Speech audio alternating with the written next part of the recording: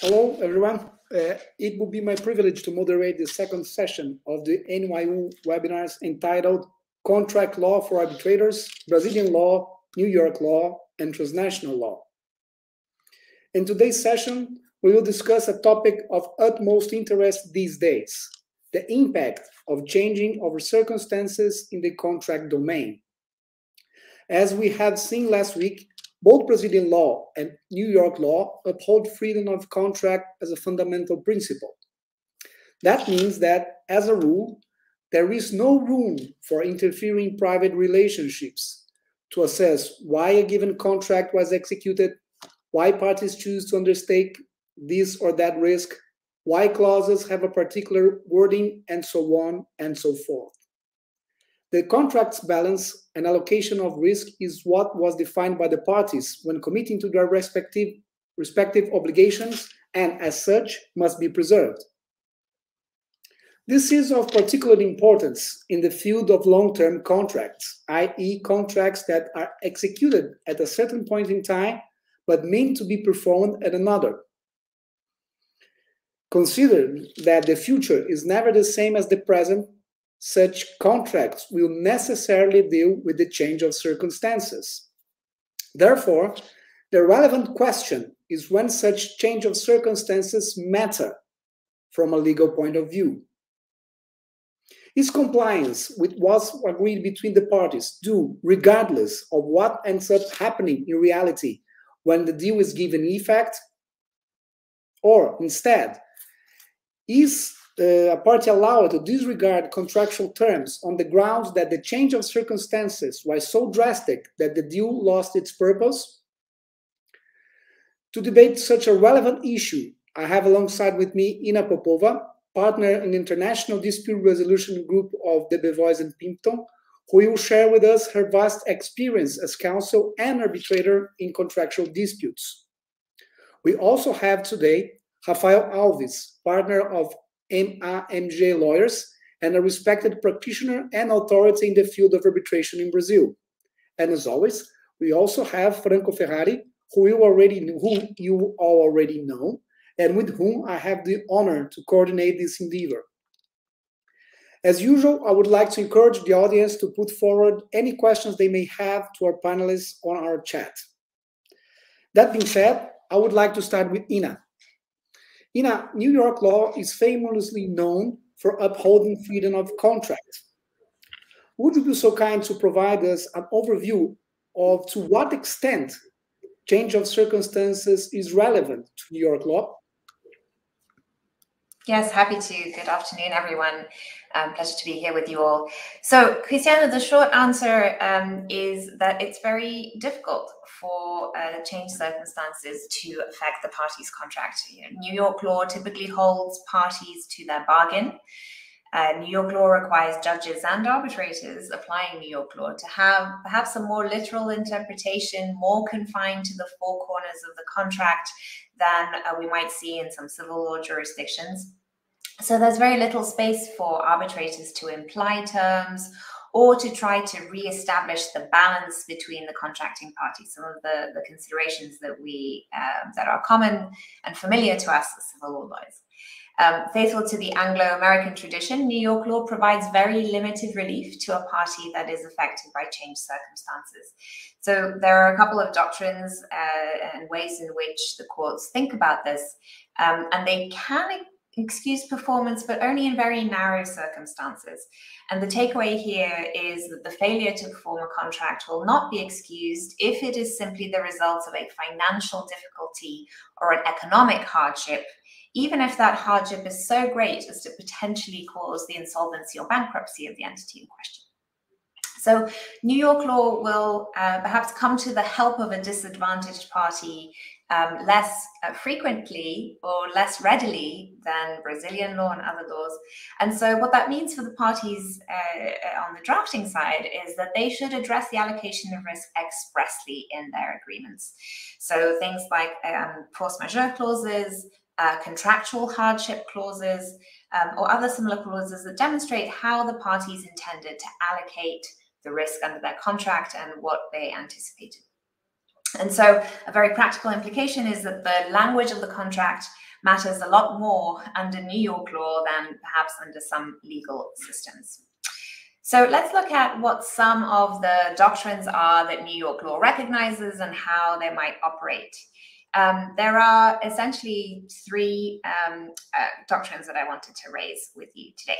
So first of all, frustration. And this is a sort of overview of how this can come up under New York law.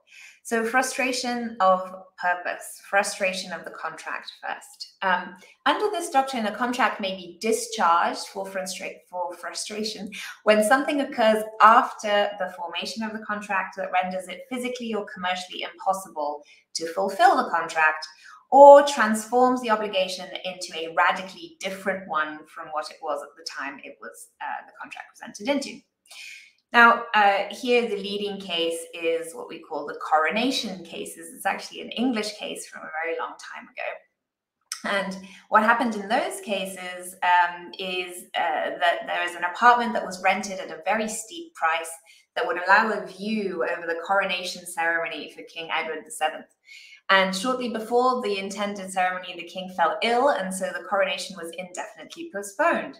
And the question arose, well, does the renter still have to pay for this very expensive contract whose only purpose was to enable them to view the coronation procession?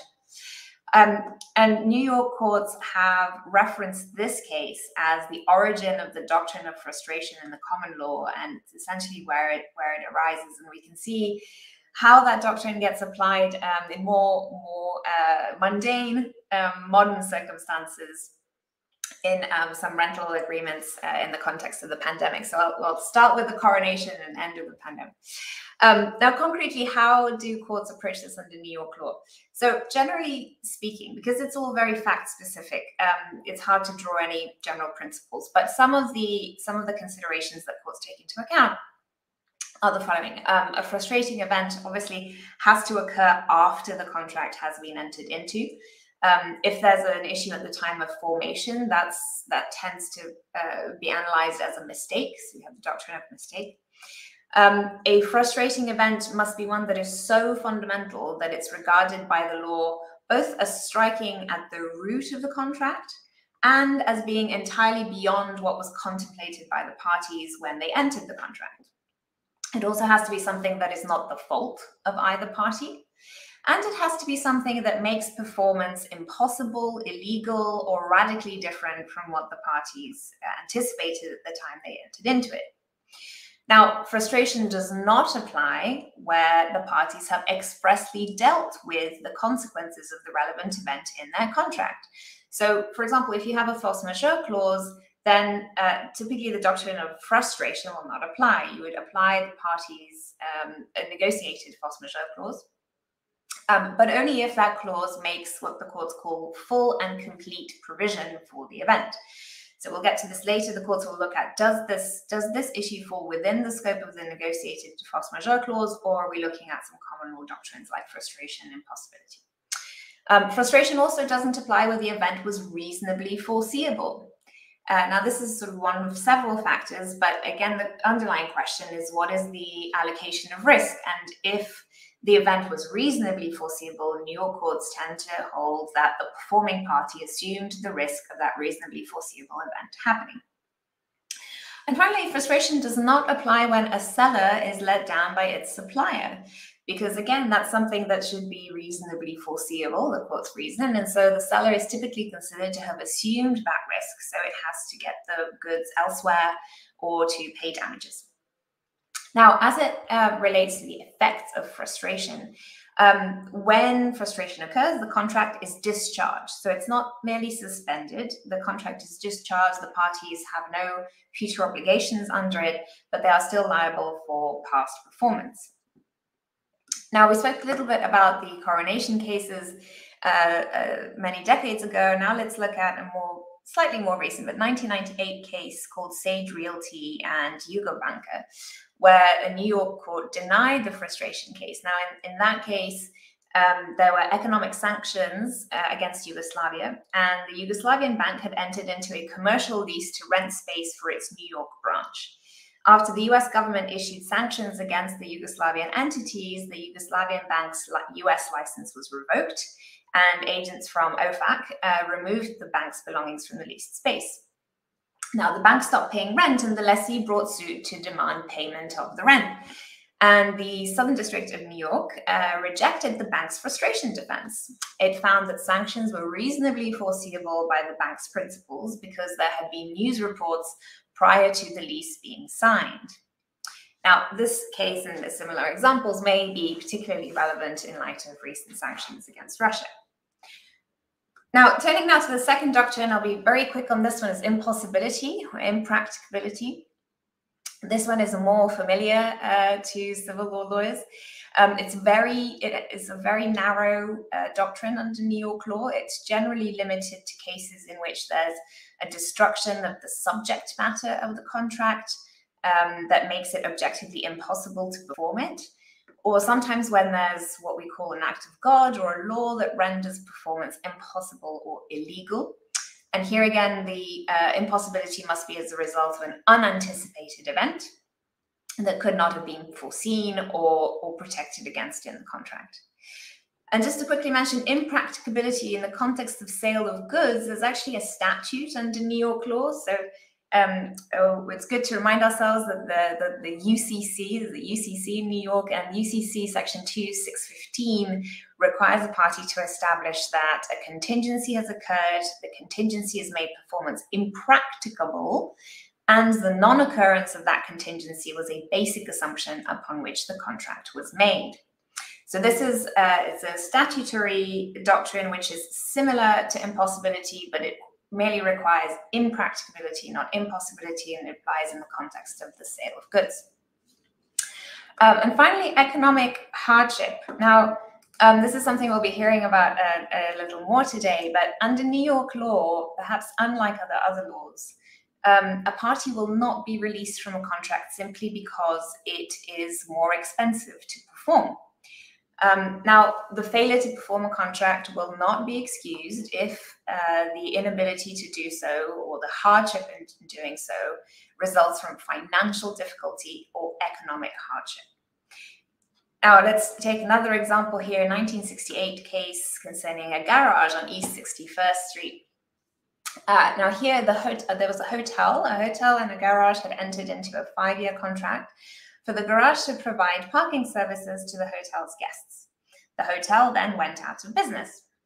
And here, the highest court of New York, which in New York is called the Court of Appeals, it's the highest court in New York State, held that the hotel was not excused from its obligations under the contract because the hotel was going out of business. The hotel going out of business was not an unanticipated circumstance, and so no economic hardship resulted. Finally, force majeure. So this is sort of how did the parties deal with this situation in their contract? Given that the law itself provides very limited grounds for discharging contractual obligations, what can the parties do? The first thing they can do is to draft an ironclad force majeure clause. Now, in New York law, when we say force majeure, we're talking about contractual force majeure, so the interpretation of this specific clause, not sort of the freestanding doctrine as one might have under other laws. So force majeure disputes are typically about interpreting the scope of the clause in the relevant contract. And as one you can see here on the screen, this is from an auction agreement. We all know what these things typically look like, but courts will pass the specific examples that are listed and the ways in which these clauses are drafted.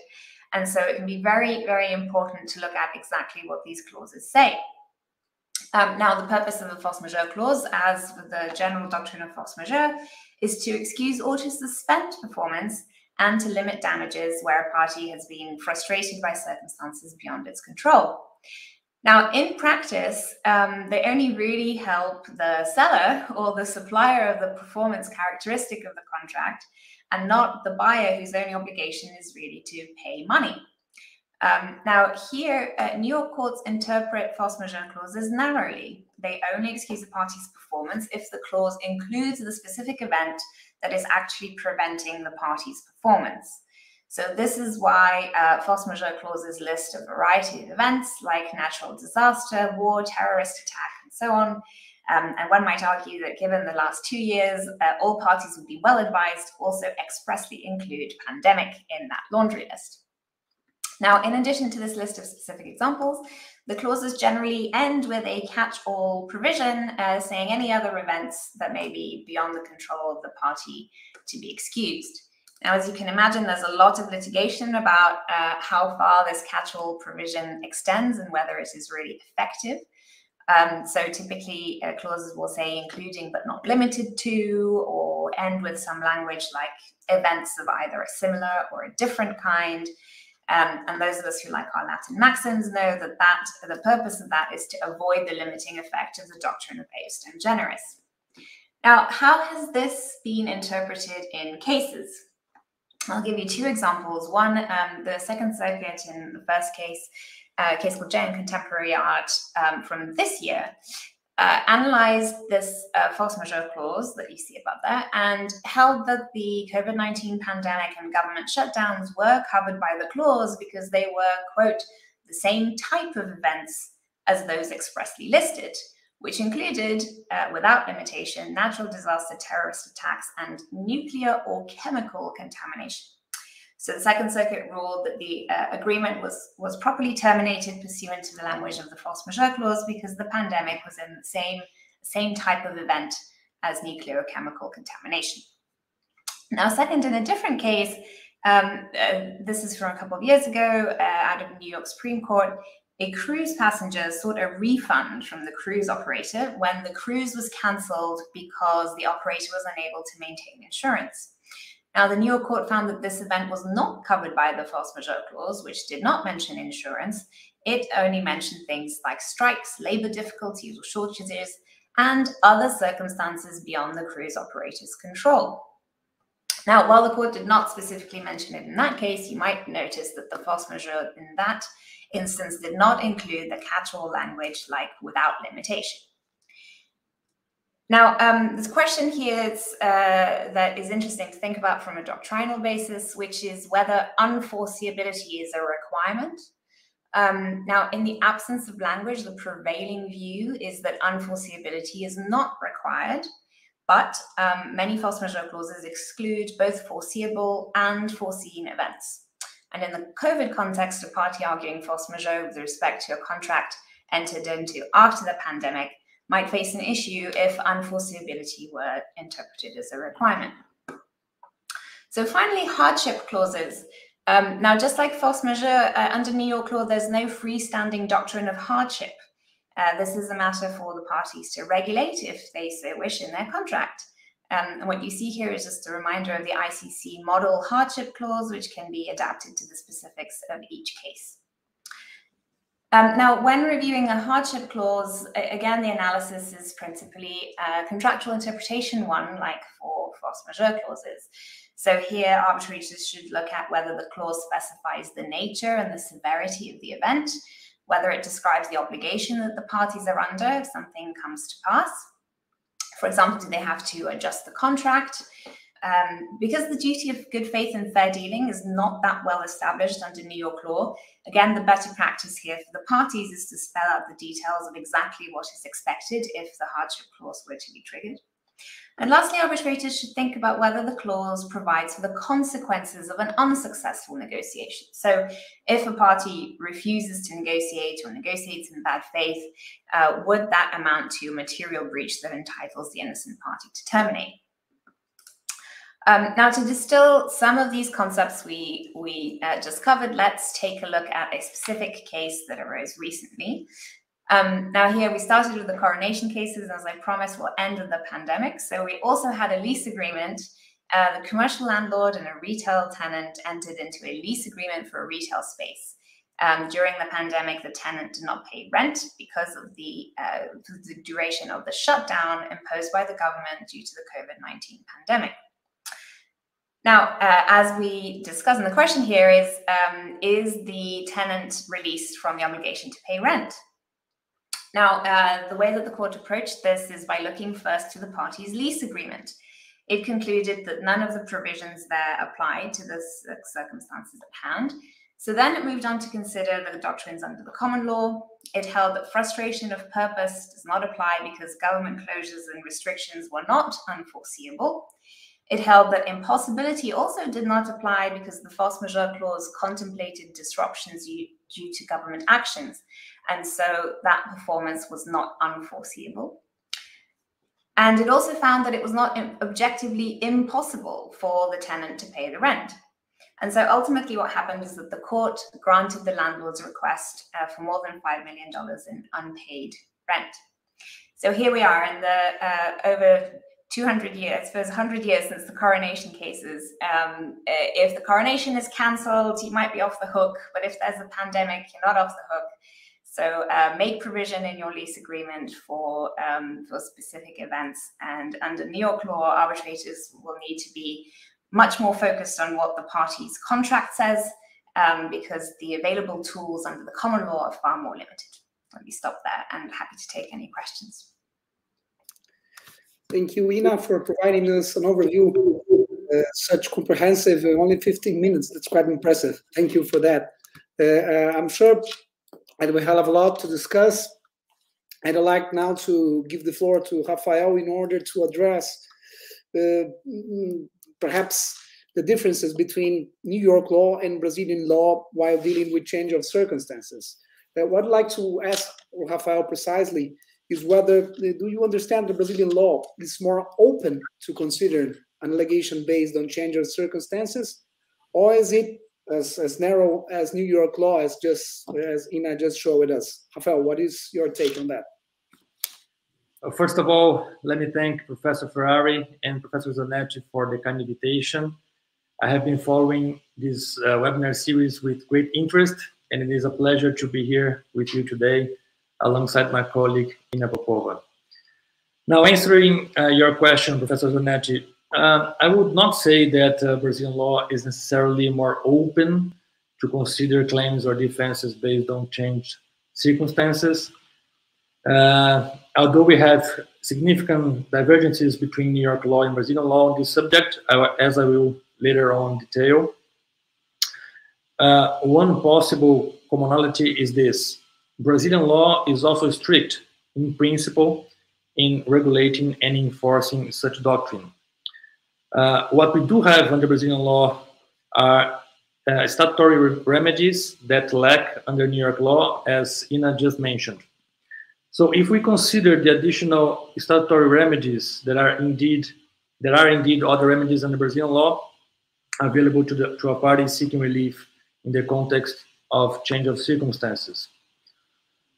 However, even these additional remedies are also applied narrowly. Allow me to explain these statements a little further. I have recently concluded a specific study on the Superior Court of Justice case law, also known as STJ, regarding the past 10 years on change of circumstances, particularly with respect to what we call excessive onerosity, as set forth in Articles 478 to 480 of the Brazilian Civil Code. And here I have to show my gratitude to my partner, Bruno Panarella, and our associate, Patricia Pimentel, for their help with this research. We are now co-authoring a paper on this subject. We have excluded cases dealing with consumer law and other situations in which you have a certain imbalance between contracting parties. The reason is straightforward. The Brazilian judiciary tends to interfere more on these types of agreements. So in my presentation today, I will focus only on corporate transactions between sophisticated parties who knew what they were doing and what they have bargained for and finally executed. Turning to our findings, we have not found a single judgment by the STJ applying and enforcing the doctrine of excessive onerosity in the past 10 years in corporate transactions between sophisticated parties. Quite to the contrary, we have found many decisions dismissing claims and defenses based on Article 478 of the Brazilian Civil Code. In my view, there are at least 3 reasons for that. First reason, Brazilian law sets forth specific requirement doctrine to apply. First, it only applies to agreements of long continued performance, not instant performance. Second, according to the law, there should be supervenient change of circumstances causing excessive onerosity to one of the parties. Third, the other party must have had significant gains deriving out of such change in circumstances. The Civil Code mentions expressly extreme advantage to one of the parties. When both parties lose, the doctrine does not apply. It is as simple as that. Fourth, extraordinary events must have occurred.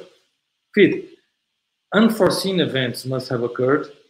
And last, the legal consequence is the termination of the agreement. The second reason for this significant amount of STJ decisions dismissing claims based on this doctrine is the following. Brazilian parties, unfortunately, use this doctrine without paying proper attention to the legal requirements that I have just mentioned. And the third reason, the STJ apply these specific requirements strictly and narrowly in corporate transactions between sophisticated parties. Of course, one can find different solutions in the Court of Appeals of different Brazilian states. Brazilian courts have different approaches, and case law varies a lot from one region to the other, unfortunately, which causes some legal uncertainty and is detrimental to the rule of law in our country.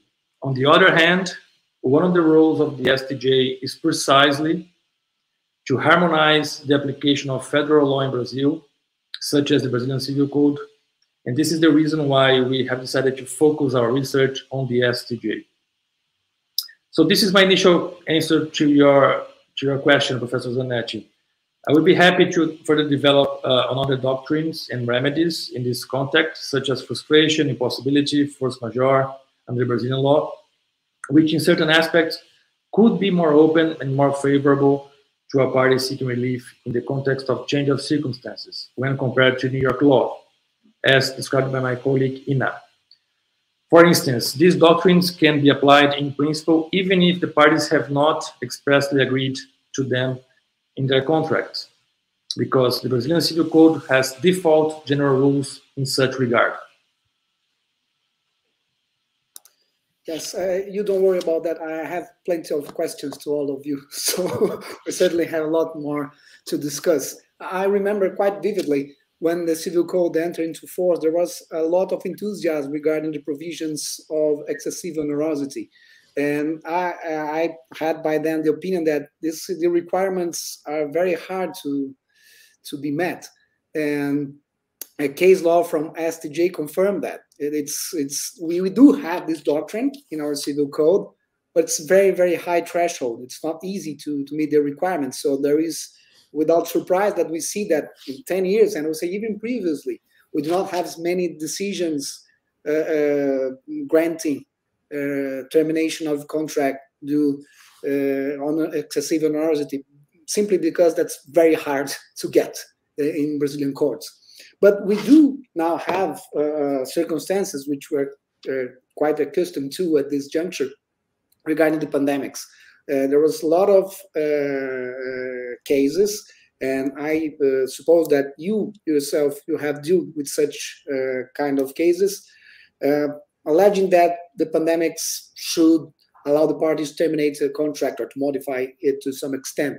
So that was quite an issue. It has been quite an issue for the past years, and I think it should be an issue for the coming years as well, because we do have a lot of cases involved in the pandemics. So my question to you, following the footsteps of Ina, is, do you think that Brazilian law was well equipped to deal with this kind of cases, or it would be more appropriate to have specific laws as other countries have decided, for instance, Germany and Italy? We do have a law dealing with the pandemics, but it's a very narrow provision, does not address the main issues very directly. So what is your thoughts? What are your thoughts on this? Do you think that this doctrine, statutory law that we have, were there sufficient or appropriate to deal with pandemics, or instead we still are in this very narrow corridor where we can terminate the contract very, very, very rarely? Please, Rafael, enlighten us about this. So my short answer, Professor Zanetti, is that yes, I do believe that Brazilian law is well equipped to deal with the pandemic context. The Brazilian Civil Code provides the parties with different remedies to deal with this context, the pandemic's context.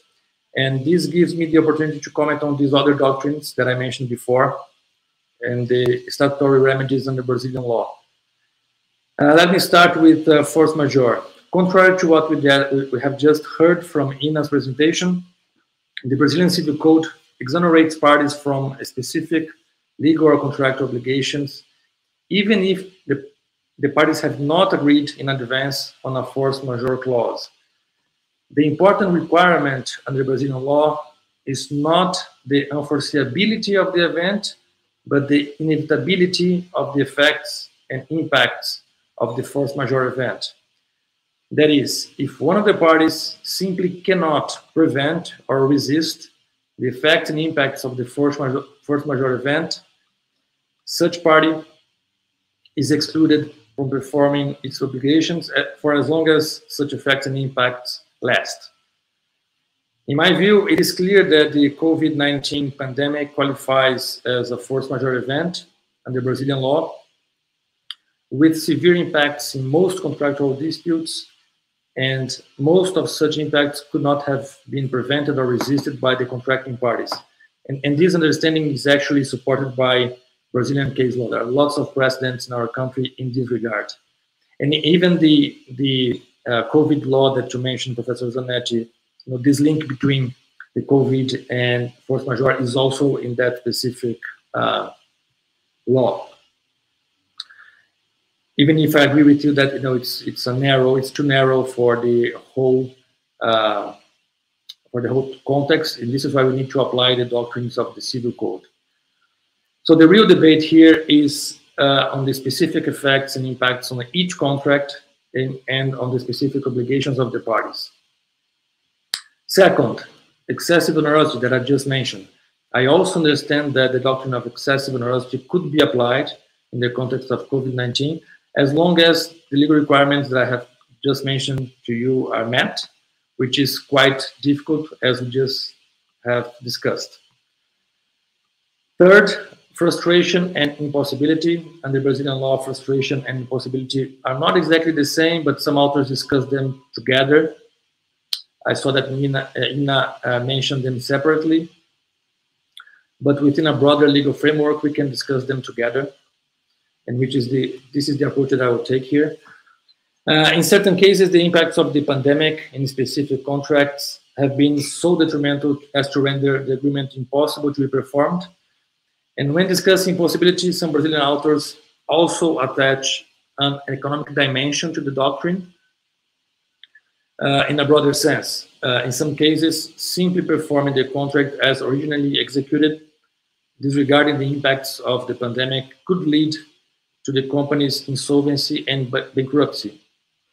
I heard Ina talking about the difficulty in alleging hardship, even in the context of potential insolvency and bankruptcy. It is also difficult here in Brazil to raise such argument, but it is not impossible, and it could be sensitive to some judges, depending on the judge and depending on the specific circumstances of the case. So I would say it appears that Brazilian courts could be more inclined to accept such arguments, economic hardship, in the context of maybe frustration and impossibility, when compared to New York courts, as Ina mentioned. However, it should be emphasized once again that it's not an easy task to argue economic hardship under Brazilian law. The thresholds are high, and courts tend to accept such arguments only in limited exceptional cases. Let's not forget, as Professor Zanetti mentioned in the beginning of this webinar about freedom of contract, let's not forget that under Brazilian law, the rule is also to keep and preserve the original bargain between the parties as much as possible, particularly in the context of corporate transactions between sophisticated parties. These parties knew or should have known the risks that they were undertaking when executing the agreement, and in principle, they should be held accountable to that original bargain with no interference from courts or arbitral tribunals. So as a general rule, judges and arbitrators should not interfere in the contractual balance, second guessing what the parties would have wanted in terms of risk allocation when circumstances change. If the parties have undertaken specific risk, judges and arbitrators should hold the parties accountable. On the contrary, if the parties have not undertaken such risk, then these doctrines and remedies that have been discussing here should apply. So this is my answer to you, Professor Zanetti, the second question. Thank you. I have a third one, and it also regards the pandemics. I understand the pandemics is a starting point of the discussion, but that's mere that. Of course, at the beginning, the pandemics was inevitable and unforeseeable, but then after 2 years, we have different type of cases regarding the pandemics already. So to simply state that pandemics was something that we're not prepared to face, that's a starting point, as I said, but that's not the whole story. So I'm now, if I may, I'd like to give you perhaps a task that it's not very easy to say right from the outset, but I would like to know, what do you think about the case that Ina mentioned regarding the pandemics in the US? There was a rent. The rent had a problem because of the pandemics. Was very likely was not possible for this renter to use the store that he has rented. I think there was a Hugo Boss store, as I said, the name of the parties. It was a fancy store, and he said, "Okay, I don't want to pay the rent. That's your problem. You still have to pay." But there was a clause involved. There was a discussion regarding contractual interpretation. So I was wondering, how do you see this same case with the information you have under Brazilian law? Would we reach a different solution, or should we decide in the same fashion as New York court has decided? I agree that it is a difficult question under Brazilian law. My preference would be to have a short and easy answer, but there is not. So I will give you the answer that I in my view, should be the answer according to Brazilian law, but I will tell you it's not what we have been seeing in Brazilian courts. So there's a difference between what the law says and what the law in the books and the law in action. The law in the books, Article 393 of the Brazilian Civil Code, dealing with force majeure events, states that the debtor is not responsible for the damages arising out of force majeure events unless the debtor has expressly undertaken such risk. So under Brazilian law, parties are free to contract the risks involved in a force majeure event. Of course, you can argue whether or not the worst pandemic in our century would be within that clause, even if you have that catch-all provision that Ina mentioned. But let's take at least as a hypothetical that parties are free to contract around that risk. They can undertake that risk. If you have a contract in which the parties have done so, the easy answer would be judges should apply the clause and hold the parties accountable to that risk, original risk undertaking. However, we're discussing here commercial rentals. It's not within the range of corporate transactions not interfered by Brazilian courts that I mentioned before. It's something different. So we have a specific law on rentals, residential and commercial. And this is a part of our law in which there is a lot of court interference, even for commercial rentals. Maybe less interference for commercial renters, but still courts interfere a lot in commercial rentals in Brazil. So number one. Number two, particularly in the COVID context, there has been a lot of interference by courts in commercial rentals in Brazil. So you have precedents all over Brazil allowing tenants to just suspend payments of rentals, regardless of the contract, for as long as the pandemic was. Well, back then in 2020, there were decisions saying you don't need to pay your rent. If there's a shutdown, if there's a lockdown in your city cannot open, you don't need to pay the landlord. I'm not even looking at the contract. So unfortunately in Brazil, some courts, some judges are more inclined to interfere in those type of arrangements because they are more sensitive to our political and social context. I'm not insensible to that. I understand the judges.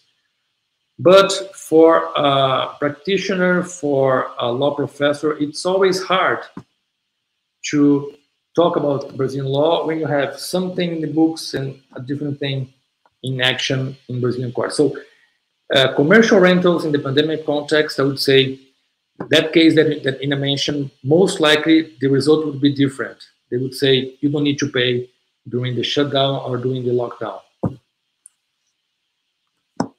But we still have to see what the Superior Court of Justice will decide when these cases get there, because we do have most of our decisions from the first instance, and then we have to see the Court of Appeals, and then we have the Superior Court of Justice. Which likely will take some time, but we will get there. Let us see how they address these cases, and of course, the clauses matter immensely. Whether they have acknowledged and accept some risk, it's one issue. If they haven't done so, it's a different set of rules. And we do have statutory law regarding force majeure, unlikely New York law.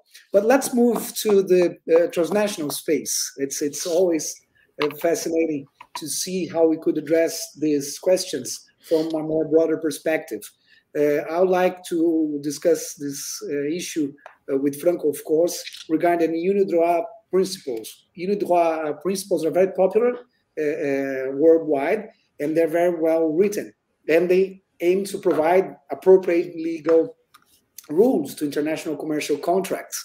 It's a scholarly work, and that has some advantages because you're not pressed by the issues that usually parliaments have to deal with. So aim to provide the better rules that we can develop as scholars. So would you be so kind, Franco, to enlighten us how the unidroit principles deals with the change of circumstances? I would like to know your opinion, whether this is a good ruling on this or should be improved to some extent. Please. So thank you to everybody involved, and thank you for giving me the floor now. So my remarks, as mentioned by Professor Zanetti, will focus on how force majeure clauses and economic hardships are dealt with, as mentioned by the unidroit principles of international commercial contracts.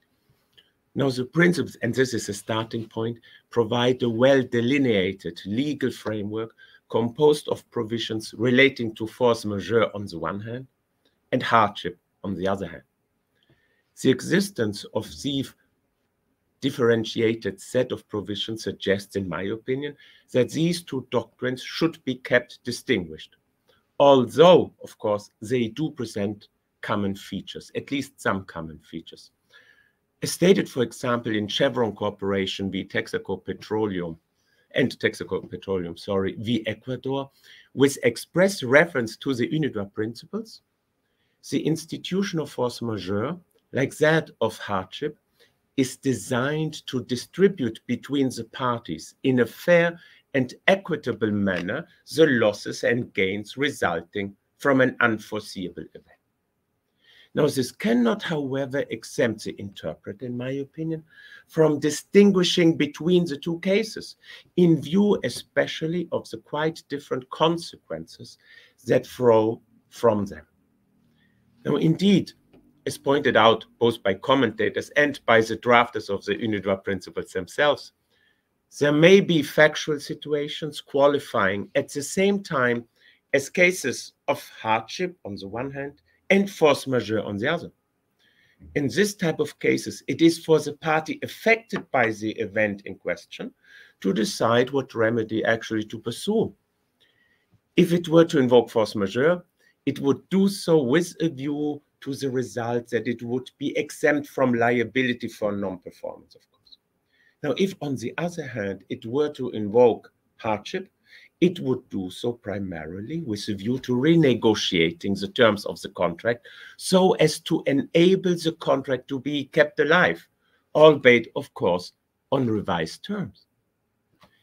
Now, with regard to force majeure specifically, the relevant provision is 717, which, according to one commentator, does not really present special features. The defaulting party is exempt from liability if it proves that the non-performance was due to an impediment arising from circumstances beyond its control, and that it was not reasonably required to foresee such an impediment at the time of the conclusion of the contract, or to avoid or overcome the impediment itself or its consequences.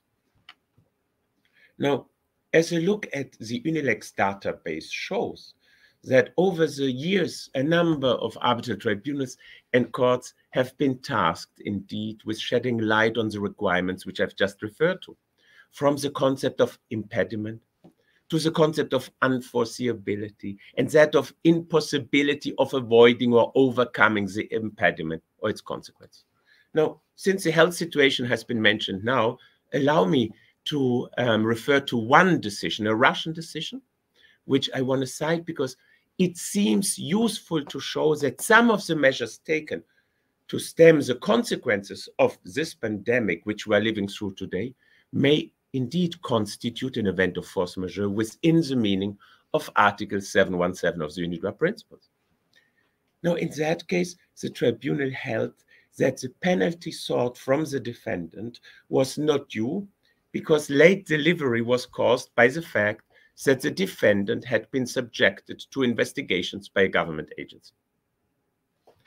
In support of its decision, the court referred to Article 717 of the UNIDROIT principle, which I've mentioned now various occasions, a provision interpreted by the arbitral tribunal as meaning that to qualify as force majeure, the impediment must be extraordinary and unavoidable, taking into account, of course, the circumstances of the specific case.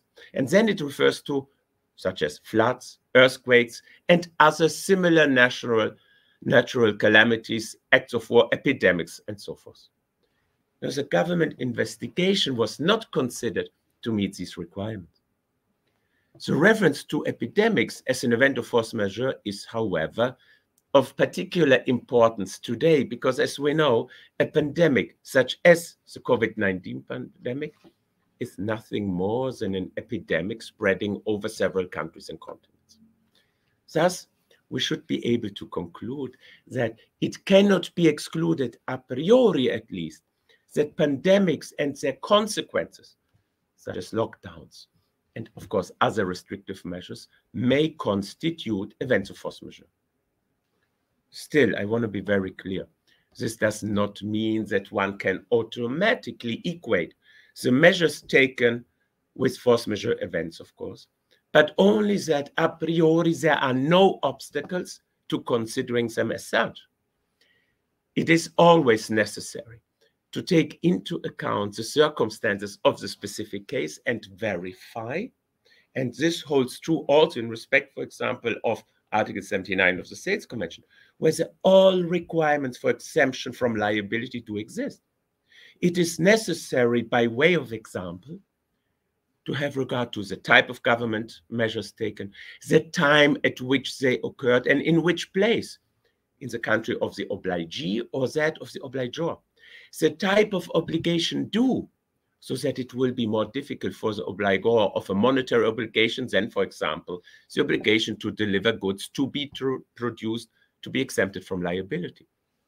Also, the time of conclusion of the contract, and this basically was what Professor Zanet implies, which affects the foreseeability required under Article 717 of the UNIDROIT principles, and certainly makes exemption more difficult in the event of conclusion of a contract after the outbreak of the pandemic, concluded, for example, with the mistaken belief that the pandemic would actually not have lasted so long or would not have led to the consequences which it did actually lead to. But the unidroit principle, and this I mentioned earlier, also govern hardship following a change of circumstances occurring after the conclusion of the contract. Although, this should be very clear, the starting point of the unidroit principle is that of pacta sunt servanda.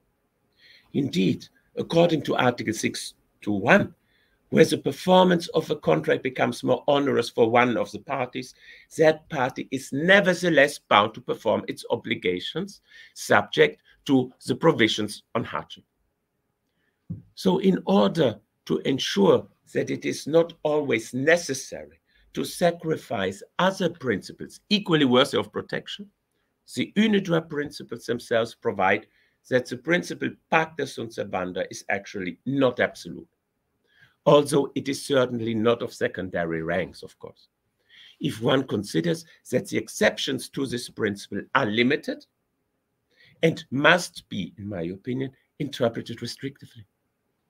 This relativity of the principle pacta sunt servanda is justified by the desire to accommodate in the most appropriate way the instances of reliance on the continuity of the relationship and the need to safeguard the balance of interest reached and expressed in the contract, both of which emerge in particular force in international trade, of course. If a party is able to prove hardship, that party first has the right to request a renegotiation of the contract under Article 6.2.3. If the parties do not reach agreement on the matter within a reasonable period of time, any one of the parties may, and actually may, irrespective of the reasons for the failure to reach agreement, ask the court to terminate the contract at a date and on the terms to be fixed, or to adapt the contract so as to restore its original equilibrium. Now, hardship with the above-mentioned consequences occurs in case of occurrence of events which fundamentally alter the equilibrium of the contract, which I just mentioned, either because of an increase in the cost of the performance of one of the parties, or because of a decrease in the value of the counter-performance, and the events occur or become known to the disadvantaged party after the conclusion of the contract. Also, for there to be hardship under the unidroit principles, it is required that the events could not reasonably have been taken into account by the disadvantaged party at the time of the conclusion of the contract.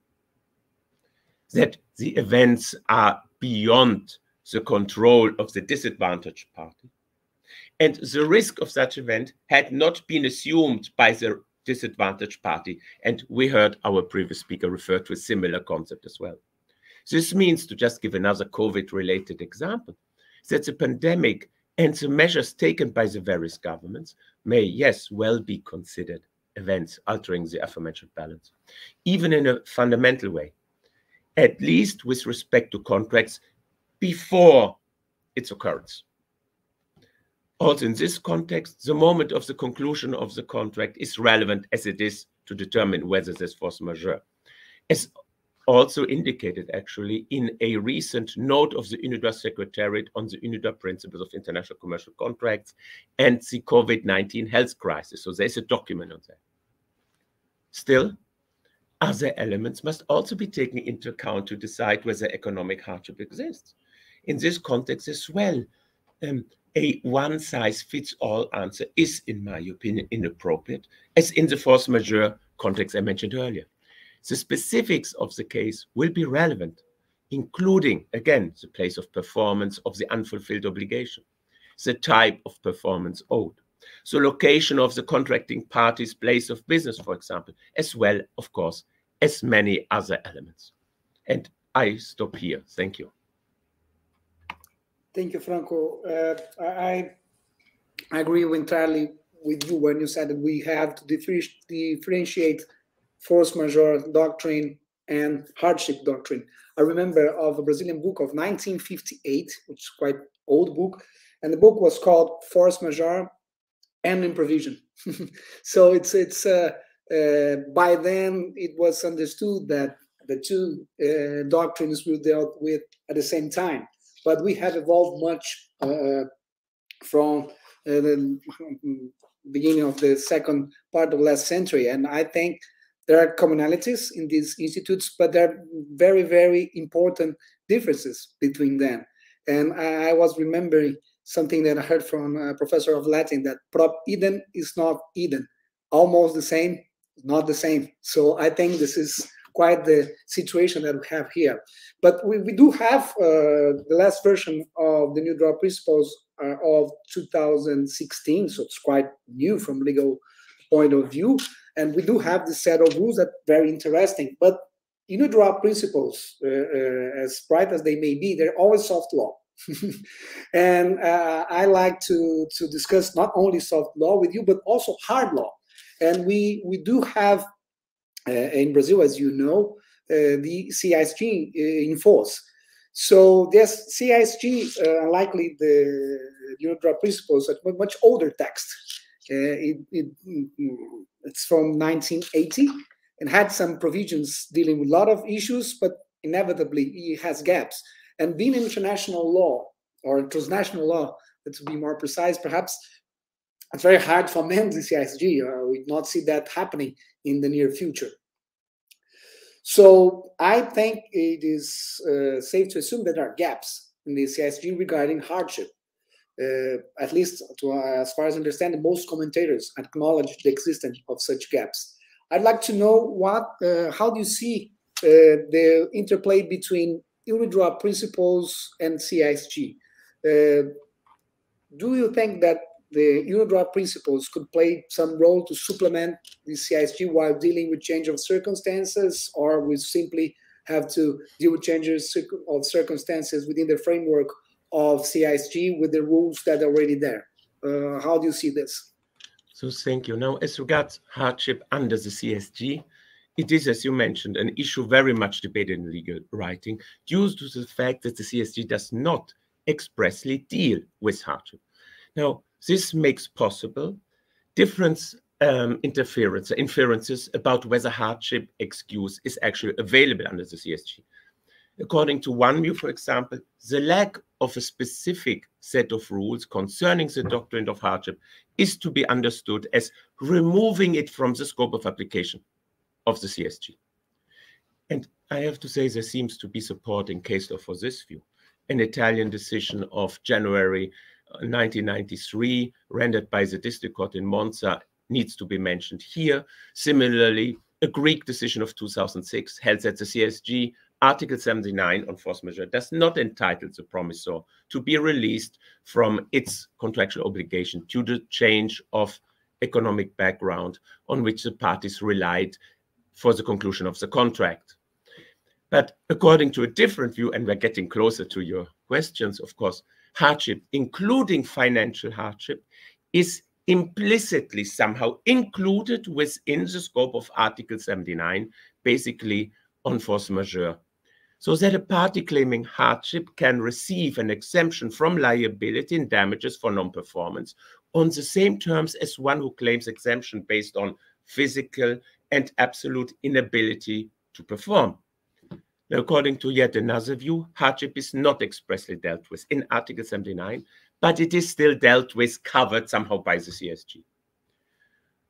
For adherence to this third position, hardship falls within the questions that Article 7.1 of the CISG calls those governed by the convention, but that are not expressly settled in.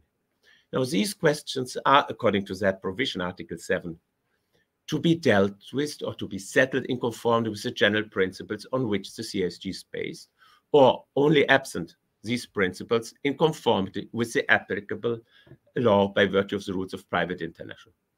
Now, in light of this, Article 79 of the CISG, again, even if not directly applicable, serves as the source of a general principle that allows relief in hardship situations. Now, this view, too, finds support in case law, including in case law stemming, actually, from at least two Supreme Courts, namely those of Belgium and France. Now, according to another view, the CSG does not at all tackle the issue, thus leaving it to domestic law identified through private international law analysis. How do then the UNIDROIT principles come into play? Now, the UNIDROIT principles come into play in the third of these solutions. I referred to two Supreme Court decisions, a Belgian one and a French one, which, in my opinion, unfortunately, claim that one can, for this issue, resort to the solution to be found in the UNIDROIT principles. So the Supreme Courts of France and Belgium stated that in order to determine what consequences may derive from an assertion of economic hardship, one can turn to the UNIDROIT principles. I think that that is not really the correct approach. That's quite interesting, and perhaps that allows us to focus on a different topic, but obviously related to what have been discussed so far, regarding the consequences of hardship. Because the first part of the story is to analyze whether we have all the requirements to establish hardship. But then we do have another decision to make, is what happens next. And you just mentioned that UNIDROIT principles, they bound the parties to negotiate. They have to try to find a solution themselves. And if that's not possible, then, if I'm not mistaken, then the adjudicator can terminate the contract. But I'll ask this question first to you, Franco, and then I would like to hear Ina about that as well. Do you think that this provision, regardless, irrespective whether this is in contract or it's in the law, binding the parties to negotiate or to renegotiate their contract, do you think that this provision is effective? This is a good provision? It's worth to have such kind of provision in the law? For instance, in Brazilian law, we do not have that. Some authors say that this could be established through good faith, but there's a lot of opposition. The main scholarly work thinks otherwise. And I agree with this second vision. But regardless whether this is in statutory law or in the contract, my point is perhaps a more practical one. Obligating the parties to renegotiate the contract. Do you think this is effective? What happens if the negotiation does not result in anything? Can we move forward to establish a different contract, or perhaps we just end up having termination that we have from the beginning? So I think this is a valid question, perhaps less from a theoretical point of view and more from a practical point of view. I'd like to hear you on this, and then if Ina could comment from the New York law perspective, I would appreciate that very much. Franco? No. Let's be serious. In my opinion, the parties will attempt to renegotiate the contract irrespective of whether the UNIDROIT principle impose such an obligation or not. So in real life, I am sure that prior to starting a proceedings, whether it's an arbitral proceedings or prior to starting litigation, the parties will have come together and will have at least tried to find a way to get out of this. So that's my first point. I think that, for example, under the CSG, resort to the UNIDROIT principle is not to be had. The CSG, for example, is very clear. It says that the general principles have to be elaborated, identified out of the CSG itself, derived from the CSG itself, meaning that no resort to external principles needs to be had if the CSG tackles an issue. Also, those people who agree that somehow economic hardship is dealt with by the CSG's Article 79, either because it somehow falls under its scope or because that provision that's for the general principle, need to be consistent. They need to say, if we're looking into Article 79 as somehow encompassing a general principle, we look at the requirements set forth by that general principle, but in my opinion, we should also look at the consequences. These consequences have to then be derived from Article 79. So looking into Article 79 to determine whether hardship exists at all, and then turning for the consequences to a different set of rules, an external set of rules, is, in my opinion, not necessarily very consistent. This would be my answer. It's a long way. It's a long way. You have to establish very complex requirements, and then you have to find a good solution to this. It's not very surprising, I would say, because once the departing point is freedom of contract, it should be hard to interfere in the contract domain. It's a consequence of adopting a position that upholds freedom of contract. So it's a lot of issues to discuss. I think that after we have seen all the cases regarding pandemics, we will have a very, very elaborated case law, and we could establish many differences between those cases. That would be very enlightening. And I'm starting to regret that we only have 4 webinars prepared, Franco. I think we should have more because these topics are so interesting. Perhaps we should have a more ambitious program. I hope that the audience agrees. May I add one thing, Cristiano, just yes, to give you an idea. There is a very interesting decision. It is called BST, Banco Santander Tota S.A. v. TCS. These are transport companies. And it is in the High Court of Justice, Queen's Bench Division Commercial Court, and it's a decision from 2016. Why do I bring it up here? In that case, the issue was whether the choice of law in favor of English law could be upheld.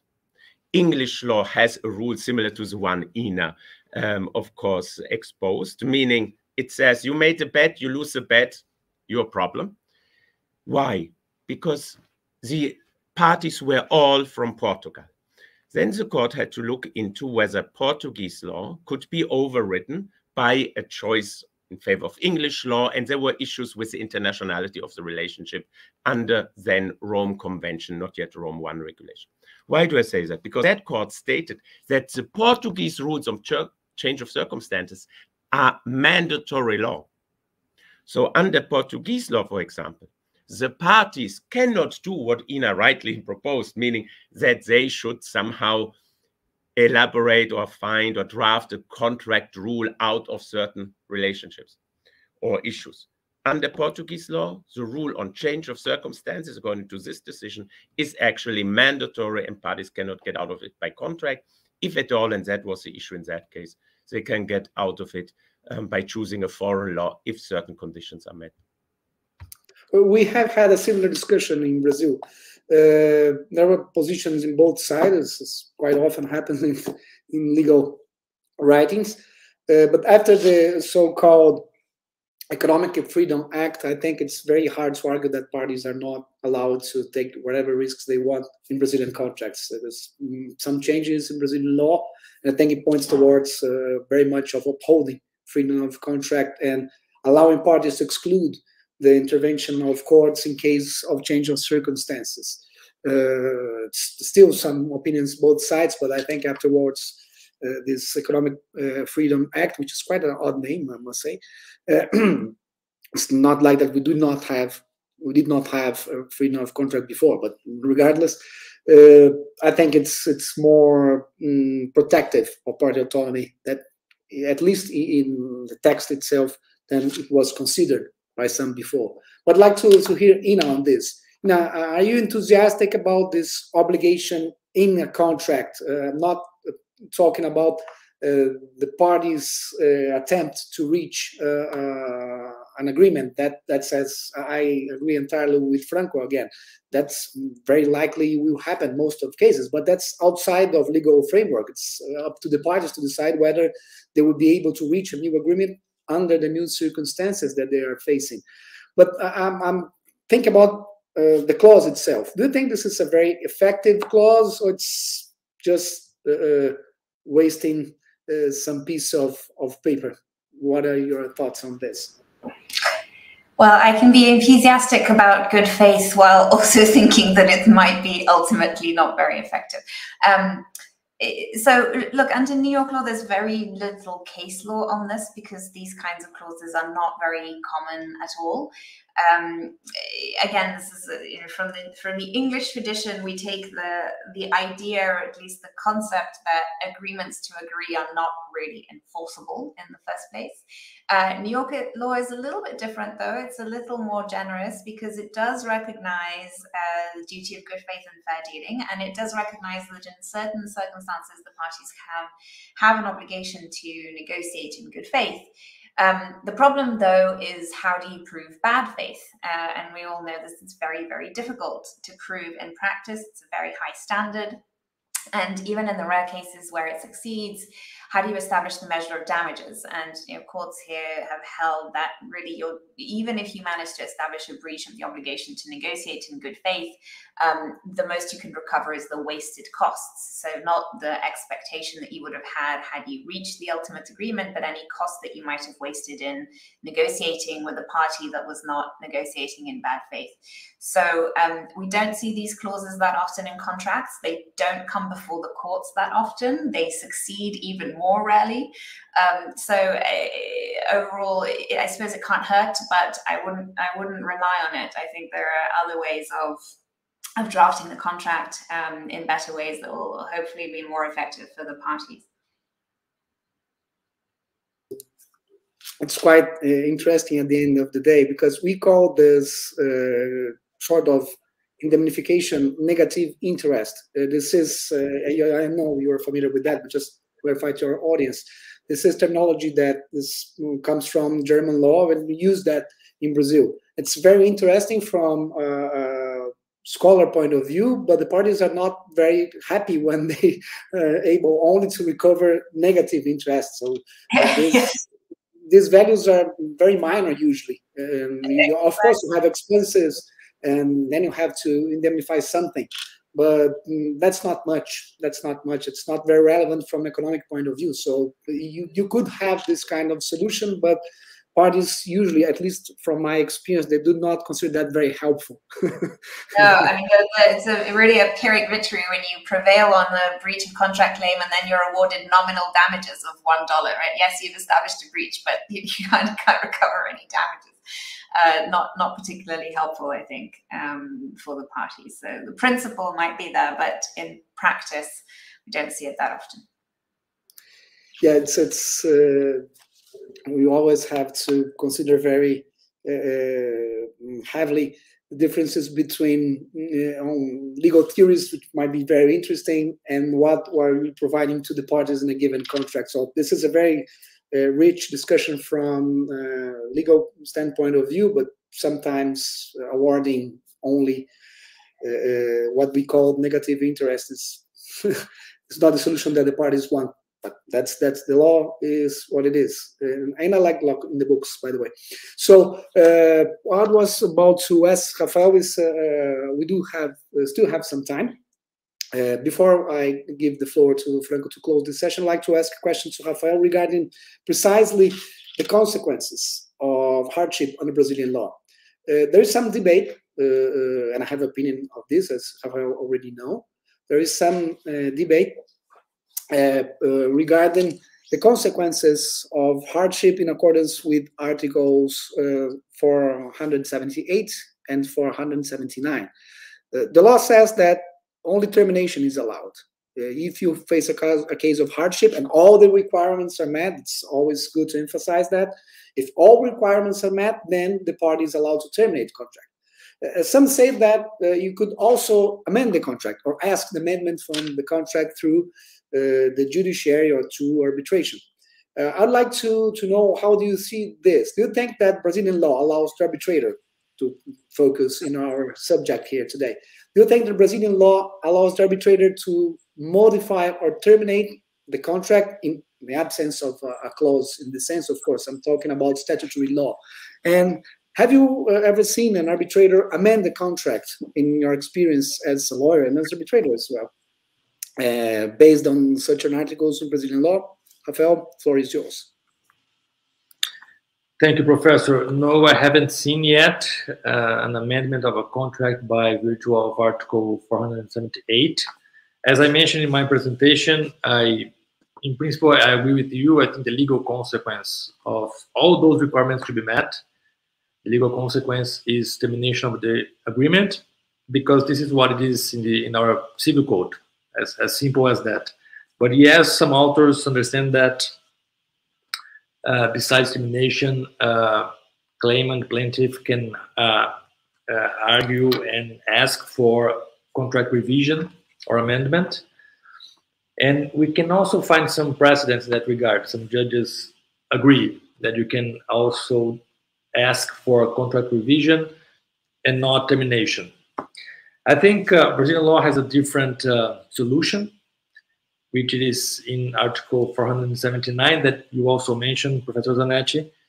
That article, which is the following one from 78, of course, states that determination can be avoided if the defendant offers to modify the conditions of the agreement, which I think it's a wise solution by our law, because then the plaintiff, claimant asks for termination, which he is entitled to under the civil code, and then the defendant may say, look, to avoid termination, I'm ready to offer you this. So it's an offer in the courts by the defendant to change the circumstances, to change the conditions equitatively, as the law mentions. I haven't seen this provision being applied in practice, but it is a solution. I think the Brazilian legislator has been wise. The solution by Brazilian law is wise, because even for those authors saying that a judge or an arbitrator could actually amend the contract, the agreement, even for those who support this position, it is very hard for the adjudicator, be it a judge or an arbitrator, to reestablish the balance, the contractual balance and the original bargain. I think Ina mentioned that in her presentation as well.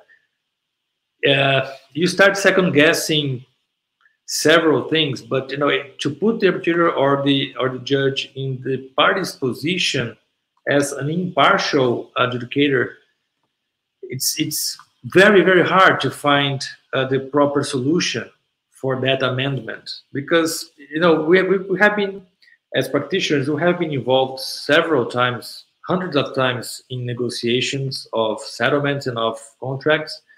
We know that those negotiations are hard, and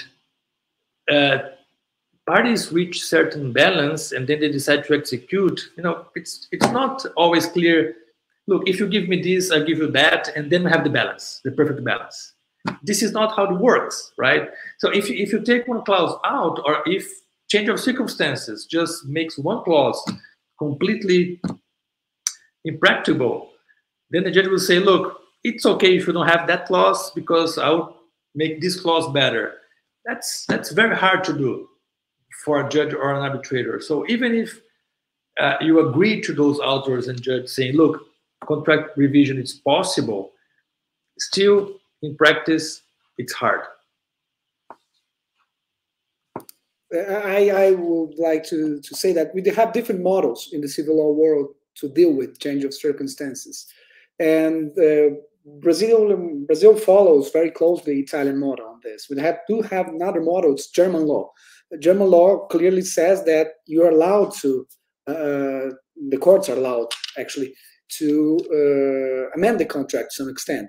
But I would say that it's much easier to say than to do such a thing. I have faced myself the situation where the parties have decided that the arbitrators, they did have the power to change the contract, so there's no issue regarding our statutory law. The parties allowed and recognized that. And then we have to decide what will then be the terms of the contract under the new circumstances. And it was a nightmare. It's very, very complicated to decide. Or perhaps we could think of some simpler solution for consumer law, for example, but in the field of commercial contracts, I think that everyone that has an experience with that realize that those negotiations are complicated. And how do you put yourself in the situation to decide what would be the actual balance or the fair balance between the obligations of the parties under these new circumstances? I think this is a task very, very hard to do. Very, very hard to do. And I would like to hear Franco as a well-known comparatist. Franco, am I exaggerating? Do you think that to establish this new clearly is very easy? Am I missing something? No, the one thing I wanted to point out is that recently, however, the trend went into the direction we're talking about, meaning legislators promoting rules that do allow the adjudicator actually to somehow redraft the contract. You yourself, Cristiano, referred to the German Civil Code. If you look at Article 313, that is clearly a provision that allows, and it's a rather recent provisions, that allows the adjudicator to redraft the contract. But more recently even, Article 1195 of the French Civil Code has actually codified the Théorie de l'imprévision. So that is something that is more recent. Now, I wonder whether this reflects a trend, considering that we are talking about the two paradigms of civil law systems. So meaning one is the German one, so you have the Germanic legal family, and then you have the French one. Maybe the fact that these two legal systems have introduced the possibility to readapt, meaning allowing the adjudicator to readapt the contract, maybe that is to be seen as something that will push other countries to do the same. I was sitting as an arbitrator in a case where German law was applicable, and we were able to identify a different price. The price has changed from €4.63 for one item to 43 cents. So that's a big difference. That's a big difference. It related to the economic crisis in 2017, 7 and 8. And we, I think, were able to find a solution. Not easy, but, you know, one has to apply the law. German law was applicable, and therefore we were allowed to do it. Actually, one of the parties asked us to do it. Thank you. This is a very insightful comment, Franco, because perhaps we should not expect that from French law. As we know, French law resisted for decades, perhaps for centuries, to adopt some kind of solution for hardship. There was solutions for hardship in the field of, I think, of administrative contracts, but not for private contracts. And then, in the last reform of the French Civil Code, they not only allowed hardship, but including the solution of adjust the contract, which is quite remarkable. I'm curious how French case law will develop in this sense. I'm accustomed to Brazilian law, obviously, but I'm a bit skeptical regarding this alternative that is in German Civil Code and now in French Civil Code. I'm not unhappy that we do not have that in Brazilian Civil Code. I'm a bit concerned about how courts in general will deal with, if they had such a power, which I don't think they do under present Brazilian law. And I'd like to correct myself. I tried to learn several languages in my life, and I can say at this juncture that I speak badly several of them, despite Italian. That I'm very proud to speak very good Italian, as we have already tried to prove to Franco. But I translated wrongly the title of the book that I mentioned. I committed a mistake. The actual title in English would be Force Majeure and Enforceability. I said Imprevision. I think it was somehow French come across my mind. So it's good to have the opportunity to amend the mistakes. And I'm doing that at the end of the webinar. Before I give the floor to Franco to close this session, I'd like to heartily thank Rafael Aina for joining us, and the arbitration channel, Canal Arbitragem here in Brazil, to broadcast it. I think it's a very welcome partner to our endeavor, and we're happy to have you alongside with us. So for my part, thank you all. It was very illustrative. I'm still regretting that we only have 4 webinars, and I'll give the floor to Franco to close our session. Thank you. So thank you very much, of course. As you all know, this is a 4 series. This is a webinar 4 series, and they all go back to an idea that Professor Zanetti had, and I'm very happy to be able to piggyback on it. So thank you, Cristiano. Thank you to everyone for looking into New York law on the one hand, Brazilian law. I thank you, and we clearly saw that you know the law. We know that we will come to you if we have questions. And I invite you to join us for the next two. We will have one next Tuesday on good faith, and we have a last one on the 13th of May. Thank you to everyone. Thank you for Arbitration Channel. I hope to see you soon. Most importantly, however, stay safe. Bye. Bye. Hi, everyone. Thank you.